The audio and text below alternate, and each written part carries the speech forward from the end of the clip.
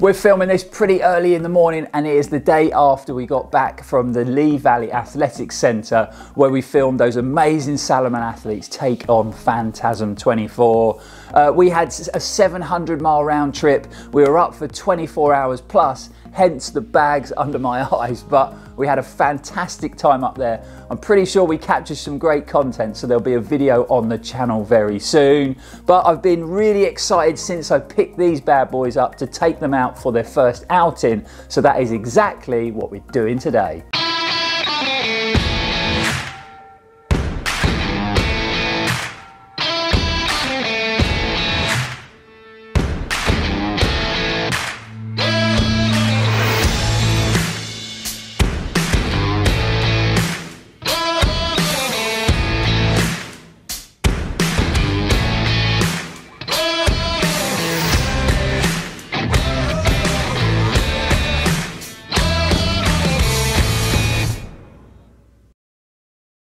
Welcome back folks, I'm Lloyd Purvis and this is Run4Adventure. So today is the day when we take the brand new Altra Mont Blanc Elite out for its first run on the Cornish coast path. But before we do that, let's give you guys a few facts and figures, a bit of info about the construction of this very much hyped trail running shoe. Firstly, they cost me a whopping £165, so not a cheap trail running shoe. So fingers crossed they run well. If you don't know a lot about the Altra brand, they make road and trail shoes, but they're best known for their trail running shoes, especially in the US where they have a massive following.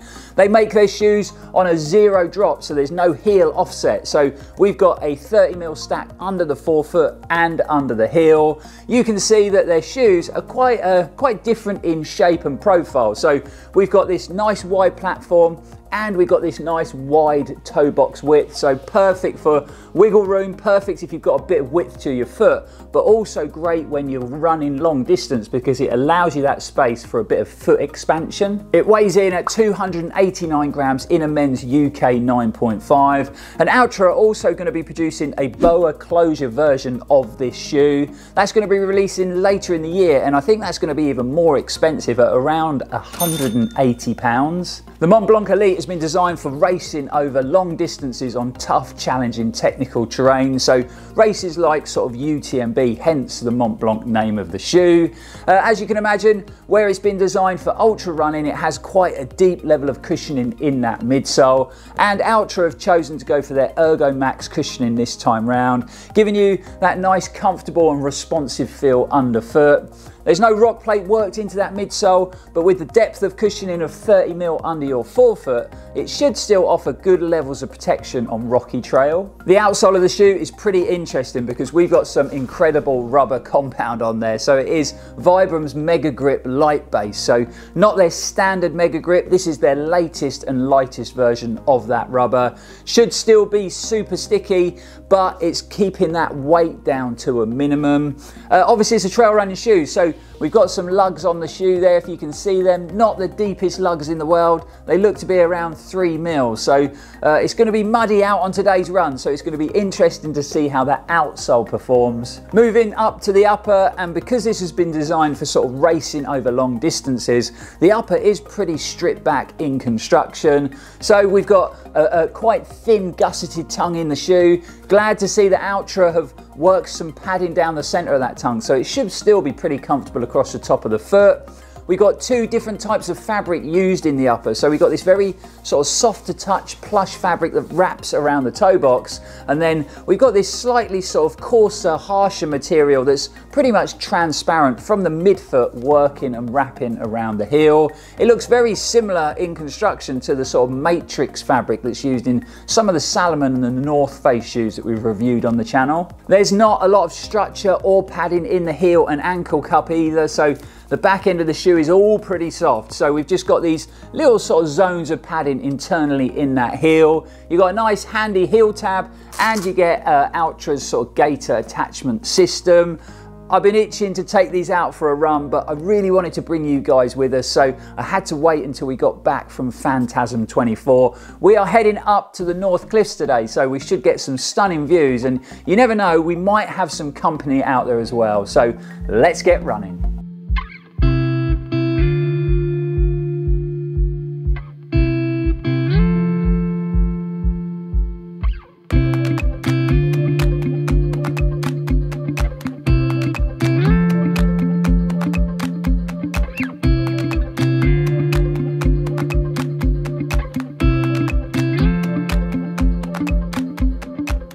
Right, we've made it out onto the trail somewhere a bit different today, so parked up at Tahiti Woods, but we're coming out onto the north coast of Cornwall, down to Bassett's, and then we're going to run along a section of a pretty challenging coast path.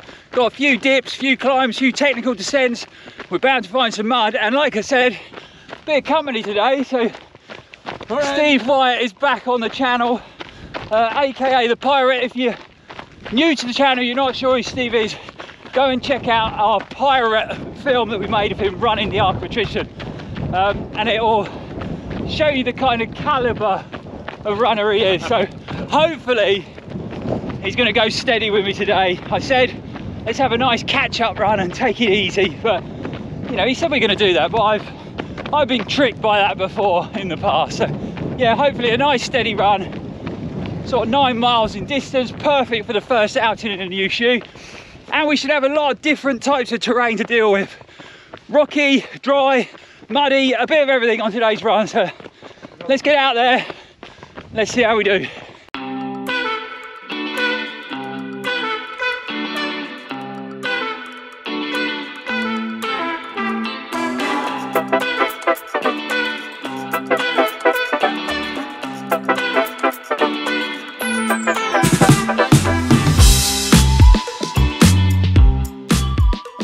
So you can see an incredible place to come and run. Look at the views behind me. Does it get any better than that? Incredible. But it is challenging. So lots of steep, short climbs, and you can see lots of technical descents. Woo! The legs and lungs are definitely pumping. It's been a long time since I've been out here running. So yeah, great to be back. It's a bit blustery out here today, but you can see there, we're dropping down into Portreath, and then we're going up that sodding great hill, the other side, Lighthouse Hill. It never gets any easier running up there. One of the last big hills in the Arc of Attrition, and it really is soul destroying when you see that in the distance. But obviously we're all right, we've only got 2 miles in the legs, so I'm sure we'll get up it pretty easy. But yeah, more stunning views on the route. So far so good in the shoe, feels very comfortable underfoot. Not sure about the depth of the heel cup, it feels quite a shallow shoe, so I'm not sure how well it's holding my heel. Good lock down the midfoot, and the upper feels very comfortable. But yeah, the jury's out on a heel lockdown so far, but early days, we'll see how we get on.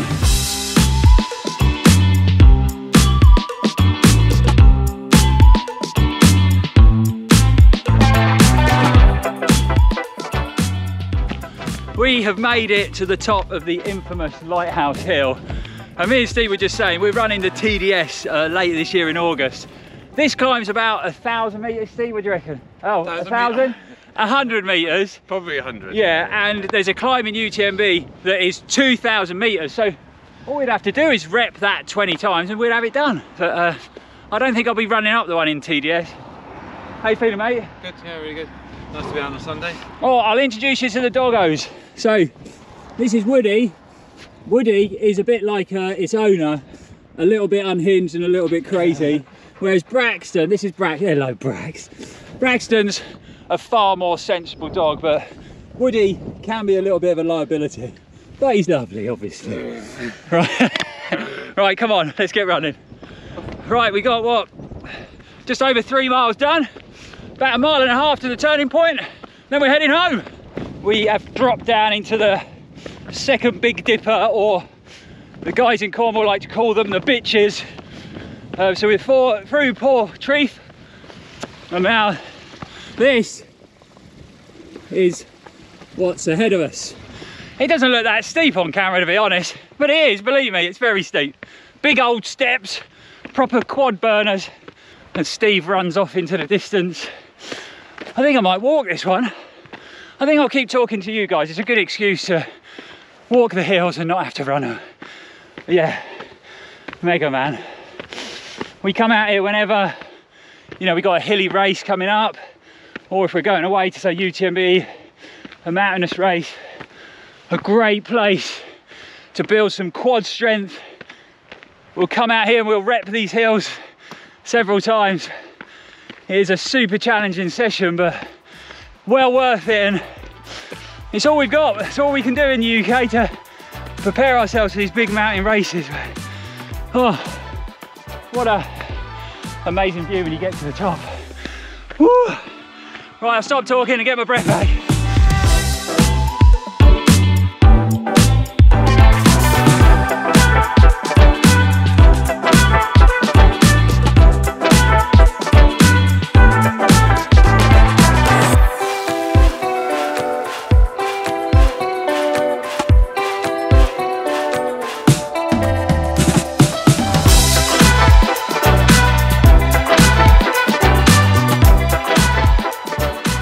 Right, seeking shelter. It might be a bit echoey, but it is proper blustery out there. We are 5 miles into the run, so we've got a bit further, Steve. I thought you said it was 4.5. Yeah, 5 miles in. We've had some good climbs in them 5 miles as well, so the old quads are definitely feeling it. But shoe-wise, feeling very comfortable underfoot. Really liking that Ergo Max cushioning. It's soft, but not too squishy soft, so you still feel nice and connected. And we've been running on some pretty technical stuff. When it comes to the outsole, Vibra Mega Grip Light Base, super sticky on the rocks and the wet rocks. I've even run some mud in the shoe, not super boggy much, but a little bit of mud along the way. And those 3 mil lugs actually work pretty well. So it's been pretty grippy in the wet, muddy stuff as well. So far, so good. We've reached the turning point. So the only thing we've got to do now is 5 miles back to the car, and we've got to run all those dips again. So let's get going.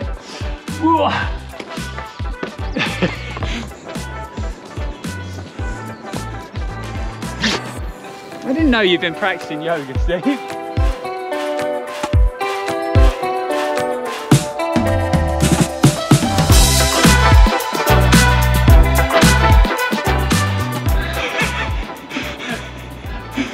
So I was waiting for you to fall in. Got to be there to capture the moment, you know.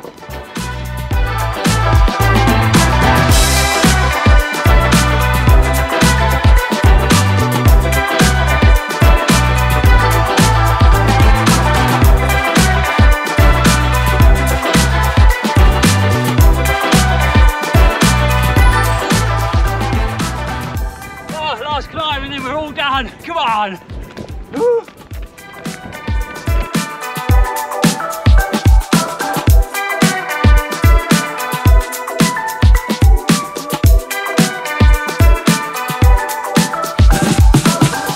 Awesome.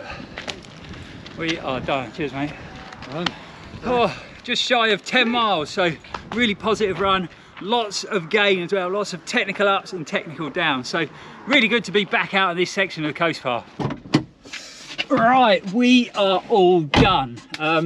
Pretty chilly out there at the moment, so wrapping up a bit. But yeah, great to catch up with Steve and the dogs. Always nice to run with a bit of company, especially on a challenging run like it was today. Lots of positives to go through when it comes to the new trail shoe from Altra.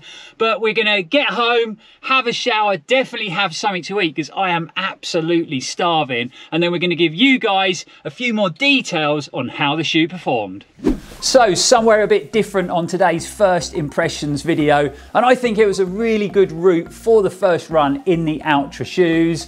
So we got just under 10 miles straight out the box, and I've got to say it, the shoe felt comfortable, my feet felt comfortable, and that's always a positive thing when you take a shoe straight out the box and it feels good on your feet. I would have had no issues with going further on that run today as well. So super positive on that front.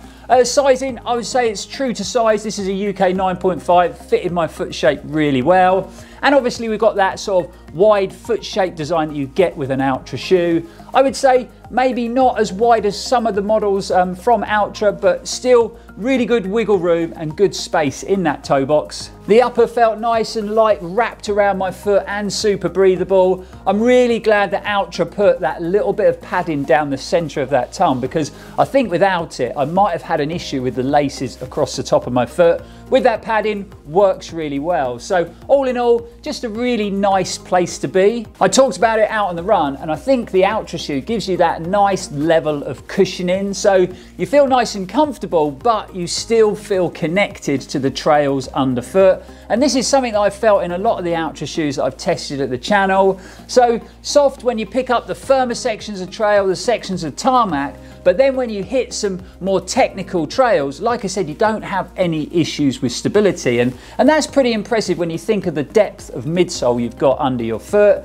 So there was a couple of times out on the run where we had to run some pretty steep and pretty technical descents. And again, in deep midsole shoes before, I have had issues in areas like that, but no issues to speak of today in the Altra shoe. Grip wise, well, it is Vibram Mega Grip rubber, and you'll know exactly what I'm talking about if you've run in a trail shoe with Vibram Mega Grip on the outsole.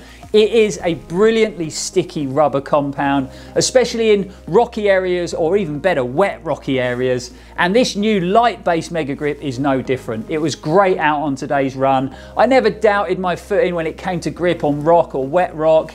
When it comes to the lug depth, I was a little bit dubious about it. It looks to be around a 3mm lug depth, and I wasn't convinced that was going to grip me in any kind of mud, but we did have some sections of mud out there today, and the outsole actually handled it really well. I was really surprised, and don't get me wrong, it wasn't any super deep boggy mud, but there was some muddier sections, and I think the shoe still would really struggle, say in the depth of winter on a really muddy trail. I think you'd slip and slide all over the place. But for the mud we had out on today's run, it was more than adequate. All in all, I actually enjoyed the first outing in the Altra Trail shoe, but there was just a few issues out there on the run as well.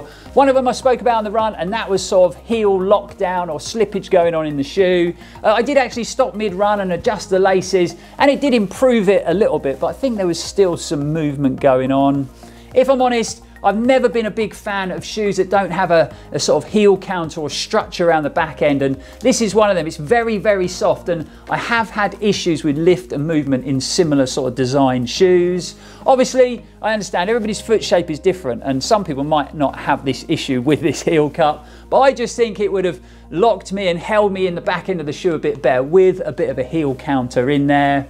Obviously, this is just the first run, so we're going to play around with the lacing system over the next couple of weeks, and hopefully we can make some improvements. The only other thing I'd mention is £165, it is an expensive trail shoe, and I'm just not sure how versatile it'd be here in the UK with that shallow lug depth on the outsole. For me, it would definitely be a shoe that I sort of put away at winter and then bring it out again in the drier months. And you know, £165 for a trail shoe that you can't run all year round is pretty expensive. Obviously, we're going to be putting a lot more miles into the shoe over the coming weeks. I'm definitely going to seek out some proper muddy, boggy trails so we can test the traction of that outsole thoroughly. And then we'll be back with a full in-depth review. Really hope I can sort of resolve those heel lockdown issues in the upper, because I think if I can see myself spending a lot of time in the Mont Blanc Elite out on the trails in the drier months. So there you have it, our first impressions on Altra's latest trail offering.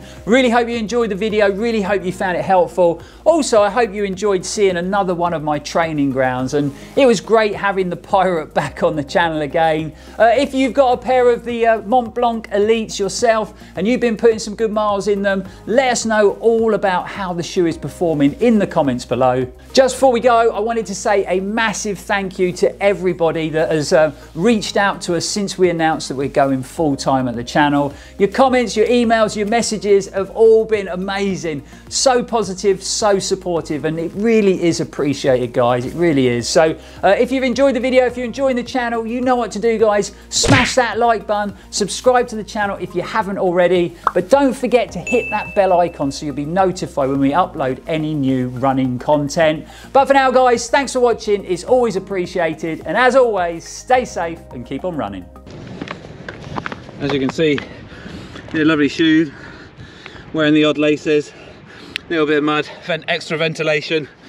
It's basically filming my shoes.